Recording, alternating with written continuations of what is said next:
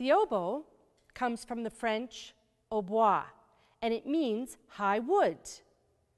My name is Amy Gerzer-Kolb, and I'm the principal oboist of the Amarillo Symphony. I began playing the oboe when I was 16, after I had played clarinet for several years. The oboe has a double reed. It has 2 blades of wood, 2 pieces of bamboo. Now this wood comes from southern France, and it grows in sort of a swampy area and is harvested especially for making oboe reeds. Every instrument in the orchestra has a unique timbre or color. It's like your own special personal voice. The oboe's timbre can always be heard throughout the orchestra.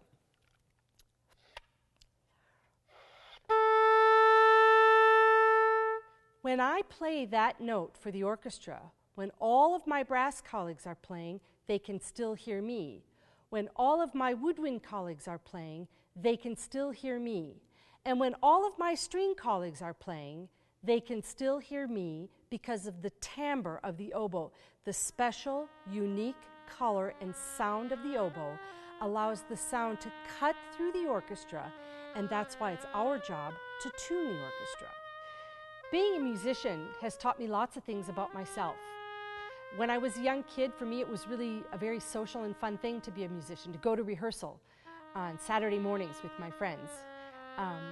But being a musician has also taught me lots of things about being a good student and being a good friend. It's taught me to love challenges and not to be afraid of challenges, to try hard things, things I never thought I could do.